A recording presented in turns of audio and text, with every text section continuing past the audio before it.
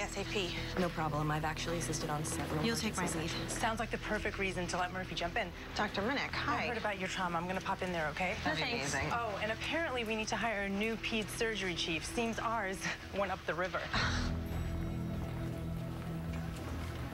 Murphy, can you go make sure that Mindy is set up in the scanner?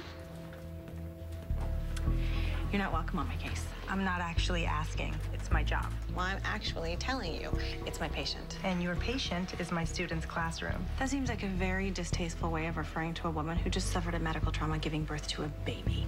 Whose name is Mindy, by the way. And Richard Weber, he's a friend of mine, so you can stay the hell away from my OR.